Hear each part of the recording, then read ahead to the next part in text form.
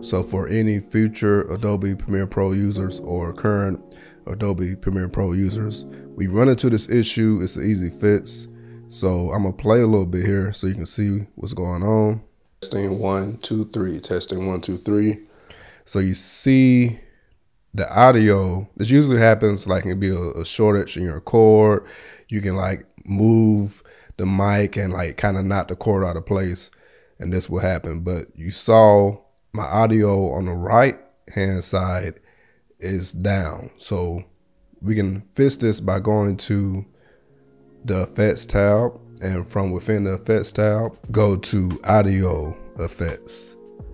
From audio effects, we're going to drop down and go to special. Now you see the two options here, depending on which side is low. So you saw my right side is low, so I have to select the fill right with left. So in the case of the left side being low, you have to use the fill left with right. So I'm gonna go ahead and highlight, make sure this clip is highlighted. I'm gonna double click this option to apply it.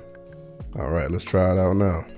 1, 2, 3, testing 1, 2, 3, testing 1, 2, 3. Now we have our normal audio back. This comes in handy because if you have like a long recording session and you can't really redo the whole thing, you can just apply this.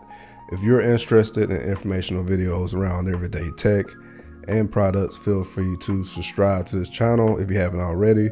But for this video, this is all I got for you. Much love to each and every one of you. I'm your downloading pirate, and I'm out.